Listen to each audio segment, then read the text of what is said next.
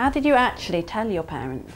I think I kind of was beating around the bush saying, you know, that I've changed recently and I don't know if you've noticed that I've done this and that, and I think they were kind of like, oh, just spit it out.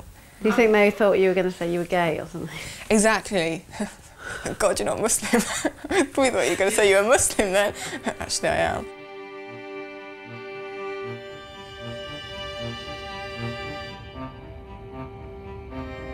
What is it that makes a woman, with all the freedom and opportunities of modern Britain, choose to become a Muslim?